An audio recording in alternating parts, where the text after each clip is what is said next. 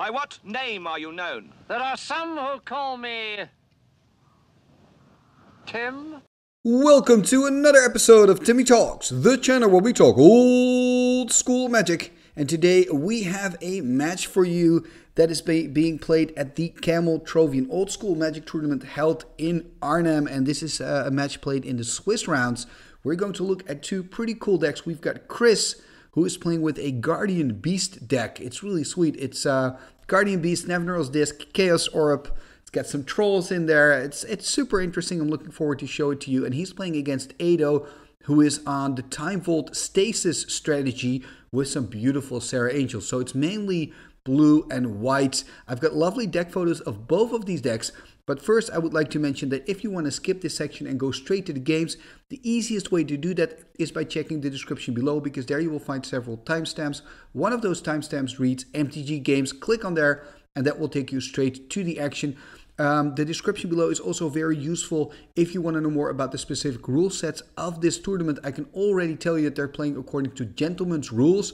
That means no Library of Alexandria in these games and no Mind Twist in these games either. Okay, so now that you're all up to date, we are ready to move ahead with the deck. I'm going to start with the Guardian Beast deck of Chris. Let's have a look. And here we see the deck of Chris. Well, it's a lovely deck, first of all. But the first thing I really noticed that kind of draws my attention are those four beautiful Guardian Beasts.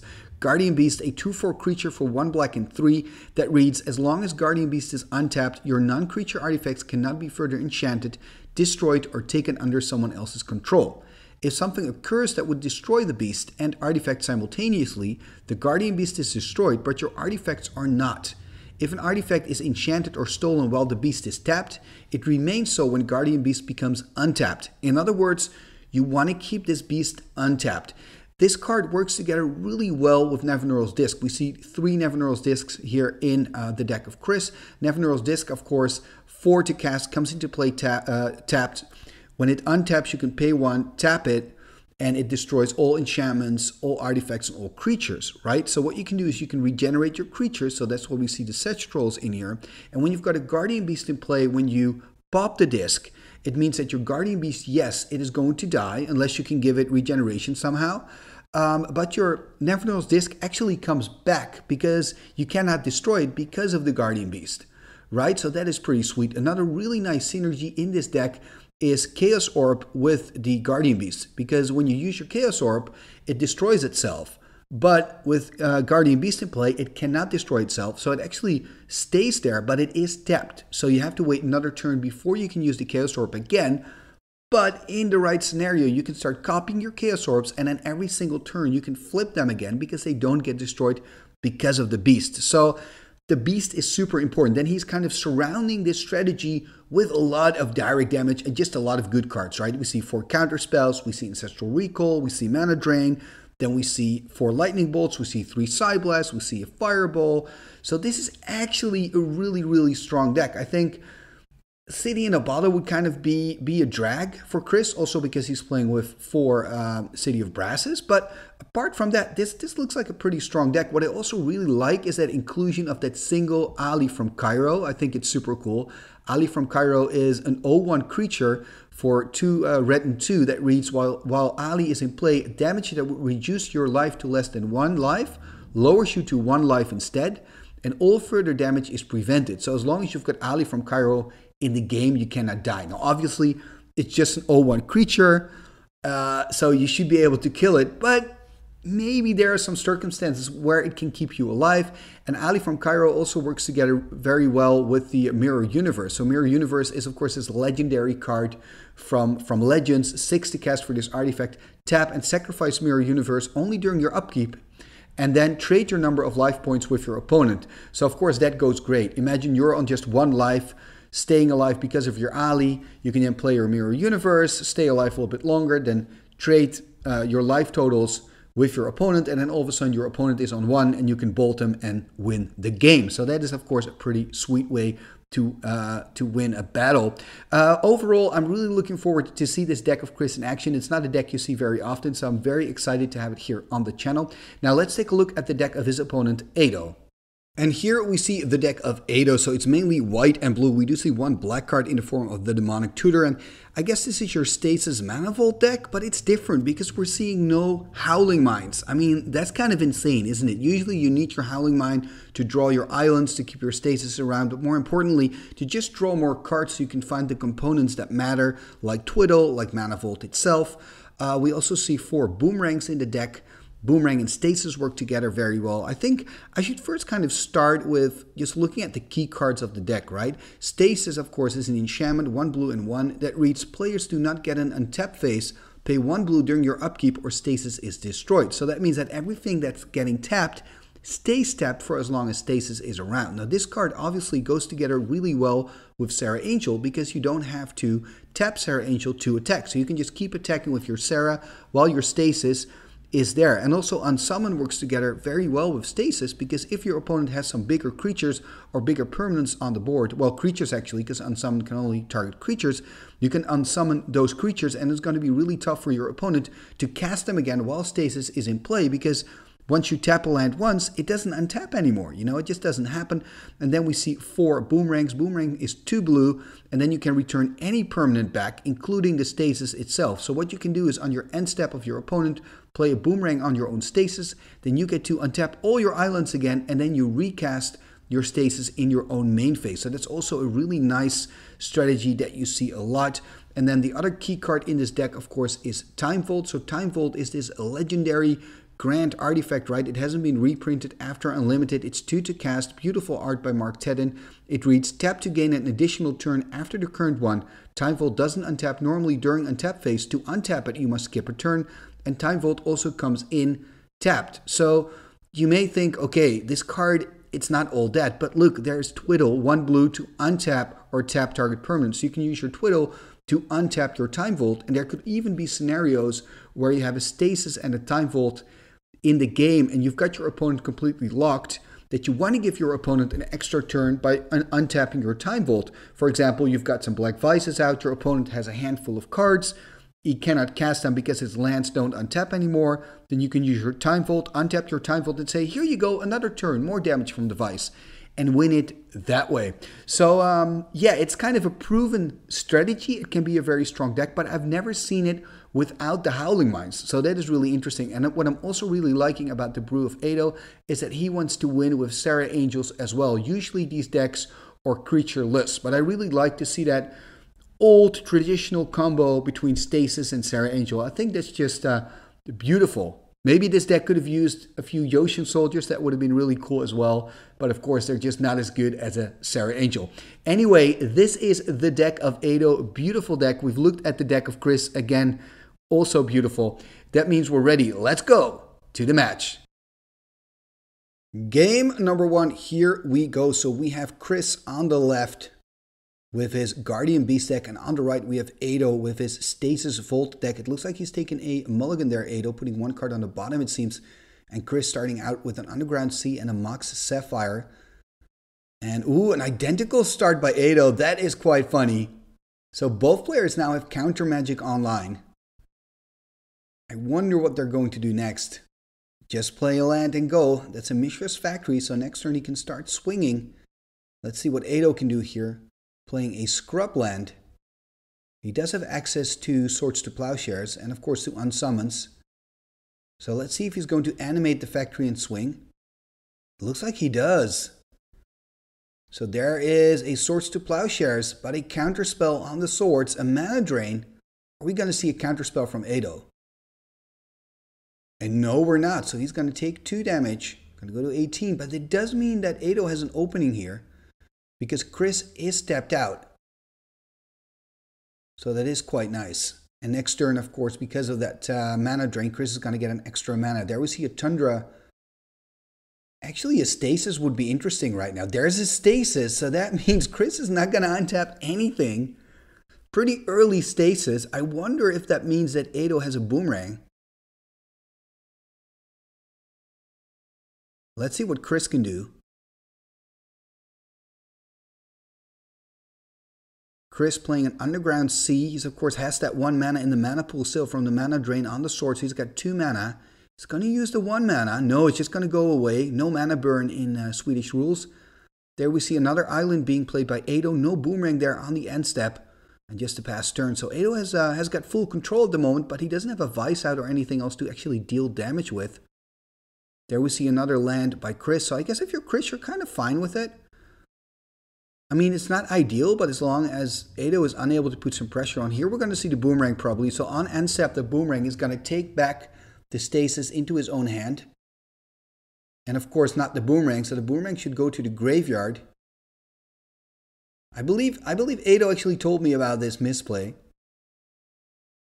So just to clarify, it should be in the yard. And now we're going to see a counterspell. Can he protect it with another counterspell? No, he cannot. Unable to protect it here. I'm passing the turn to Chris.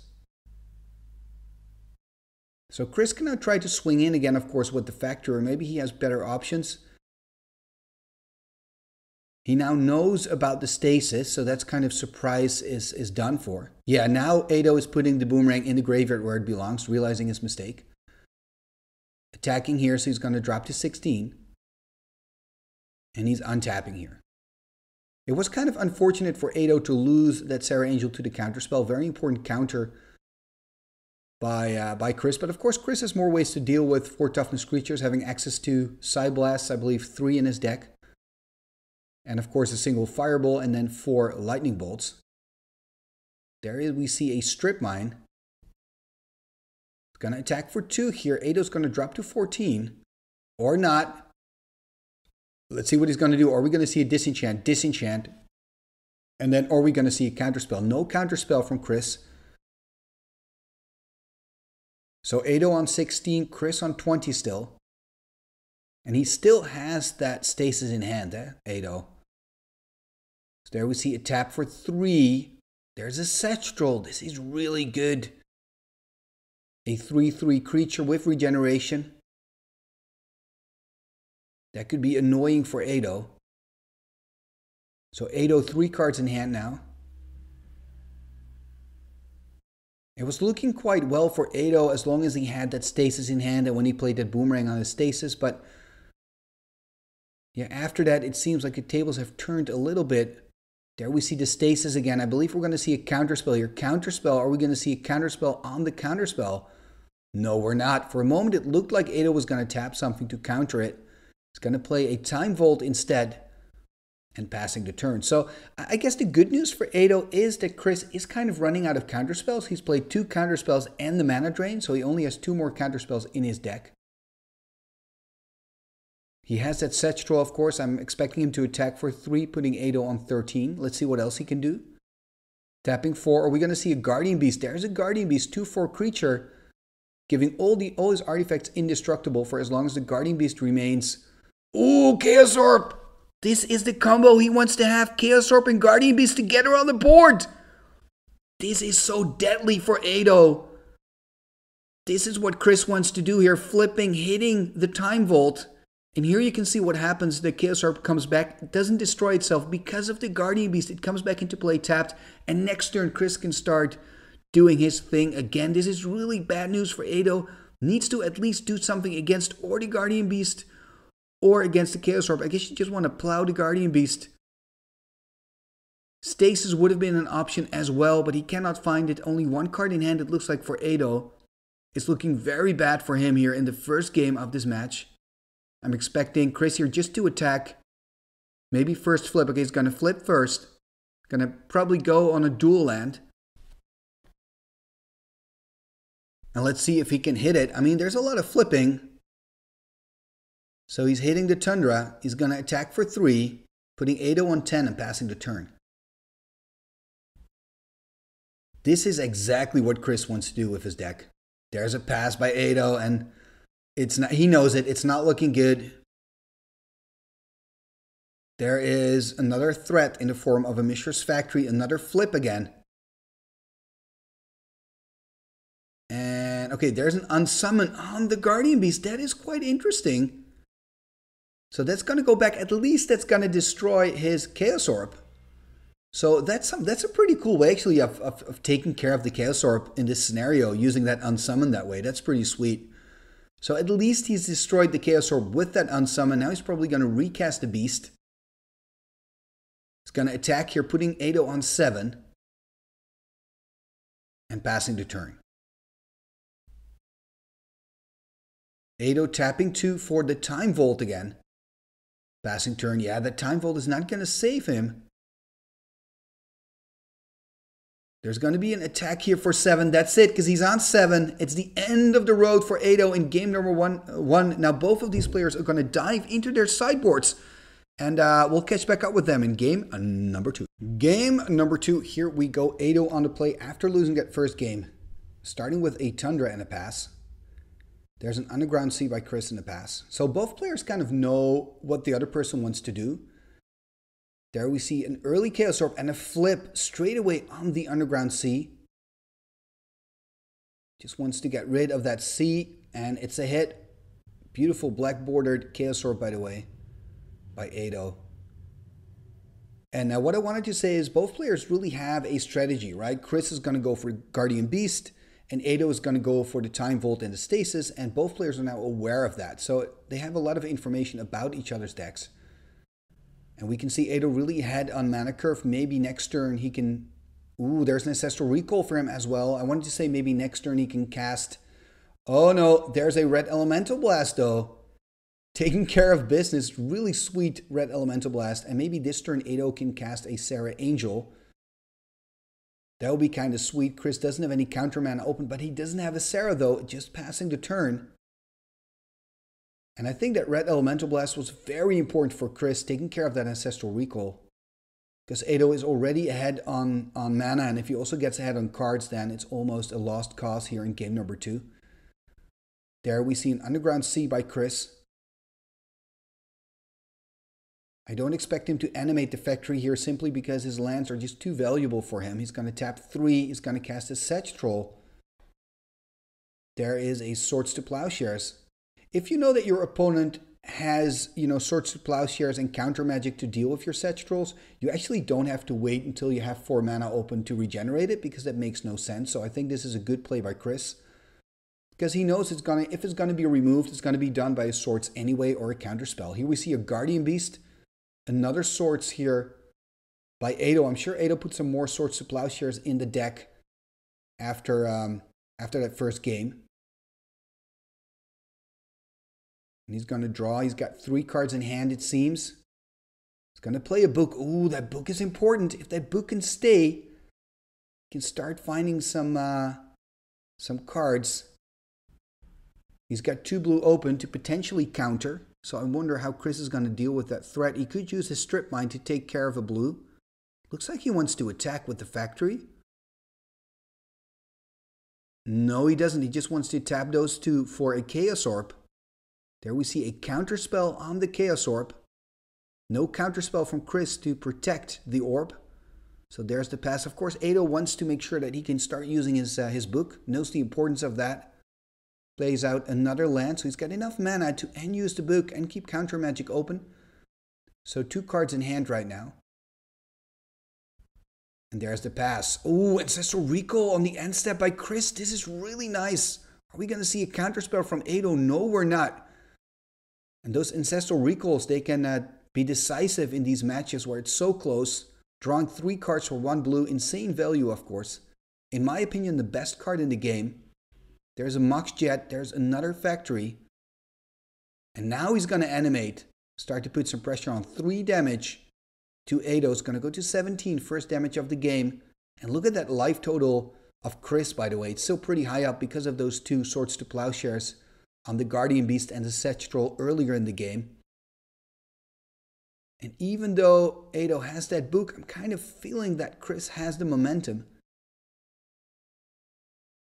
Ado here finding a Time Vault, playing the Time Vault, passing the turn. Counterspell on the Time Vault though. There is the untap. 24 life for Chris. He's going to play a Mishra's Workshop.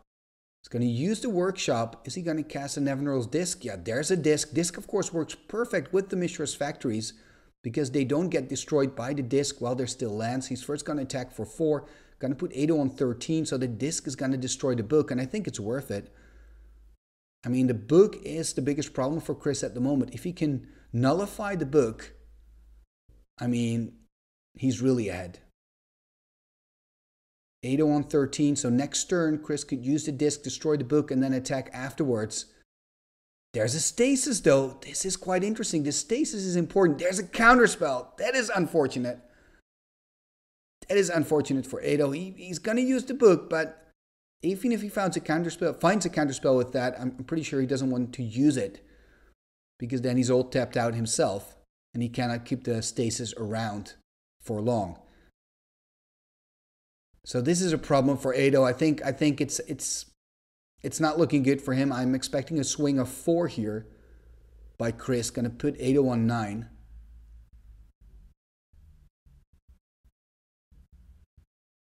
So, okay, he's going to pop the disc first.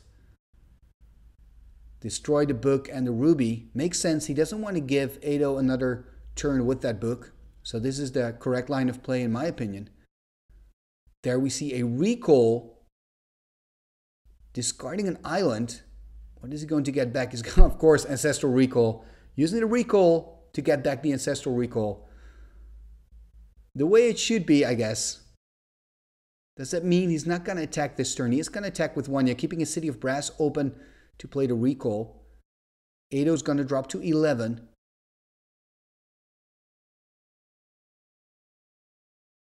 And he's going to play a Tundra. He needs another Stasis. Okay, there's a Stasis. This is actually kind of nice. This is what Ado needed.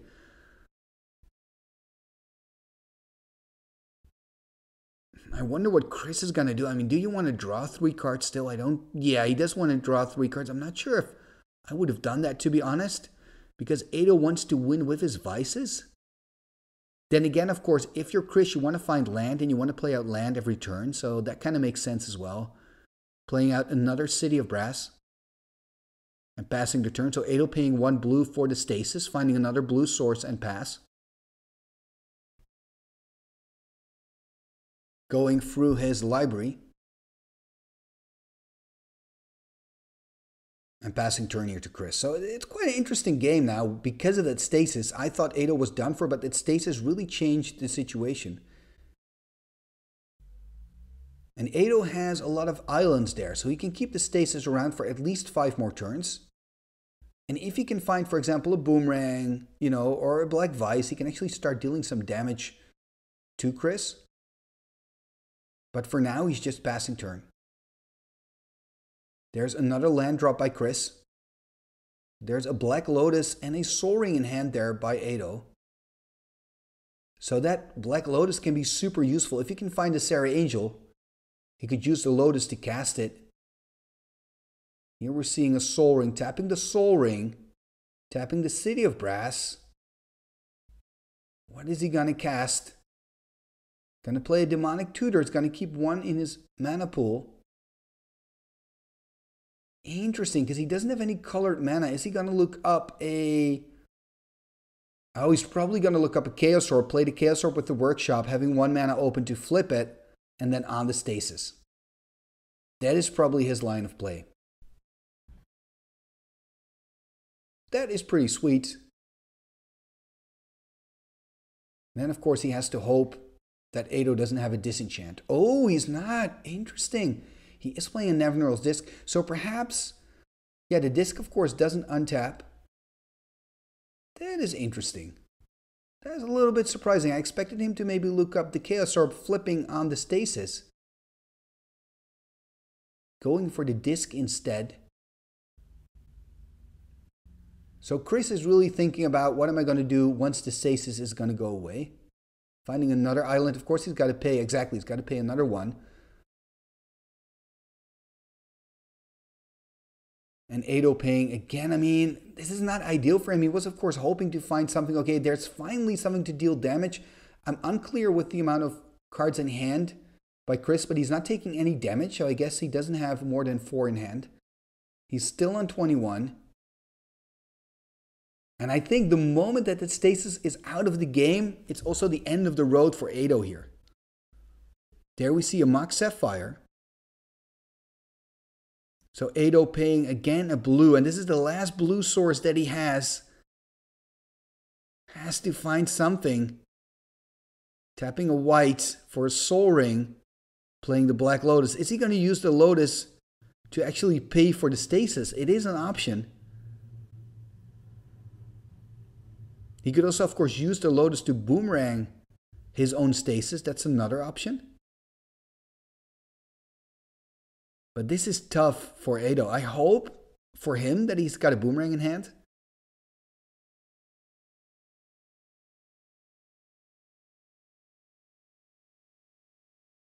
And Stasis is tough here.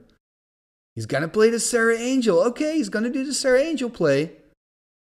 That means that at least next turn he can swing in with the Serra.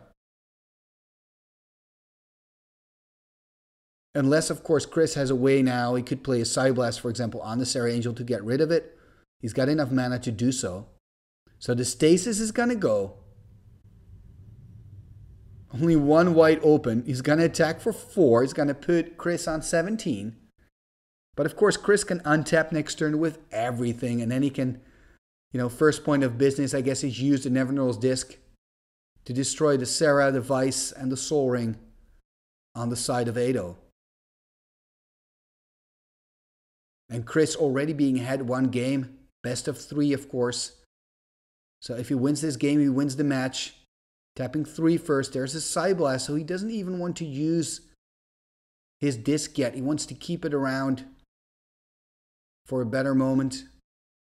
Tapping 3. Is he going to play a Sedge? No, he's going to animate all the factories. Attack for 6. Ado's on a measly 5 life. Needs a miracle here. He needs another Stasis. He's going to take his time here, untapping his lands. Can he find another Stasis to stay in the game? Let's have a look. I don't think so. There's another island. What does he have in hand there? A Twiddle and a Counterspell.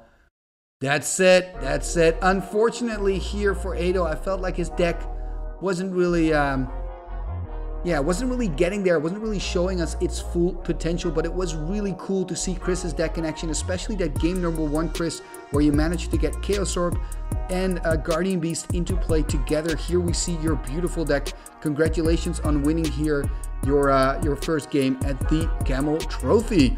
And if you'd like to see more matches from this tournament, make sure to come back next week Friday, because then I have another match from this event. It was really nice. There were a lot of nice brews, and I'm looking forward to show them to you. Now, before you go, I'd like to ask you to like, share, and comment on this video. Those things are completely free, and they really help the channel move forward. And then there is one other thing that you can do, and that is become a member of the Timmy Talks Patreon page.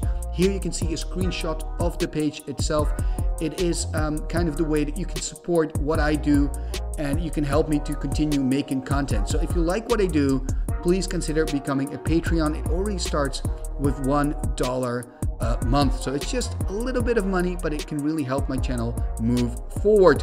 For now, thank you very much for watching, and let's take a look at our fantastic, wunderbar, amazing channel members and patrons. Let's go to the end scroll.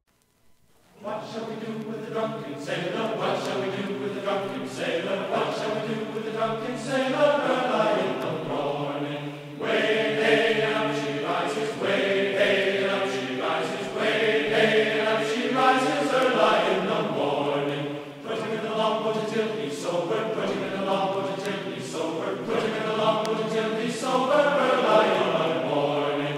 Way hey, and up she rises, way hey, and up she rises. She rises early in the morning. Pull out the plug and wet him all over. Pull out the plug and wet him all over. Pull out the plug and wet him all over. Early in the morning. Way hey up she rises. Way hey up she rises. Way hey up she rises early in the morning. What shall we do with the drunken sailor? What shall we do with the drunken sailor? Put him in the scout to the husband, son. Put him in the scout to the husband, son. Put him in the scout to the husband, son. Early in the morning. Icketus, ficketus, sumba, kazee.